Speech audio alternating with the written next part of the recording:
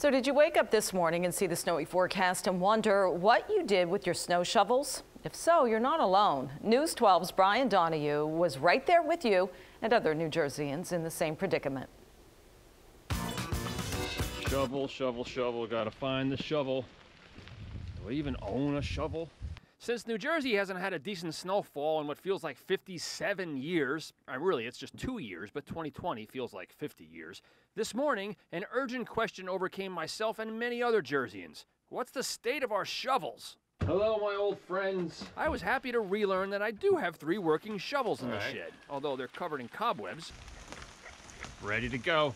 Jeff Dimsey was at Total Hardware and Garden in Sayreville. What happened to the old shovel? He woke up this morning and realized he needed an upgrade. Found it this morning. It was on the side of the house, and it had dents in it, and it was broken. The handle was actually broke a little bit, and I knew this wasn't going to get me through a 12-inch snowfall. And who says buying a shovel can't be a major life event? Look at this, a first-time shovel buyer. I just bought a home, so I don't have a shovel.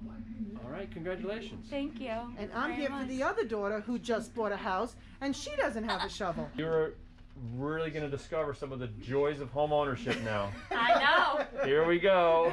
As it begins. Shovels and everything. Yes, Courtney Heinrich is about to become much more familiar with hardware stores than she ever imagined.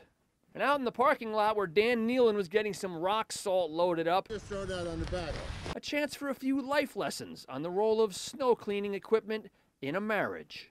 Exhibit A, this very nifty car brush. That's a fancy one. That's cool. Yeah, it's sort of like a squeegee kind of thing. It's like my wife's jealous because I bought it a couple of years ago, and I went back to the same place to get her one, and they didn't have it anymore. Maybe you got to give her that one.